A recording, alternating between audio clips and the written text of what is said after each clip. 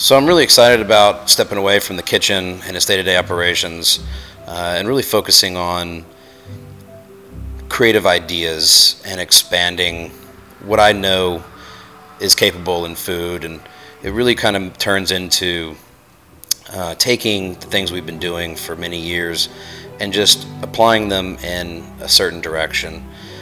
This is a cool idea that I'm working on, which is a tuna cigar. In here I'm making a black sesame ash. I then make a tube from a French pastry called fuille de brick, and then I fly in tuna from Japan, and I make a tartare, and then I fill with a soy and yuzu caviar. So you really kind of get these bursts of flavor and acid as you're eating. The next thing is they make black sesame praline. Really kind of gives a sweet, salty aspect to the first initial bite. And then the presentation is really very simple.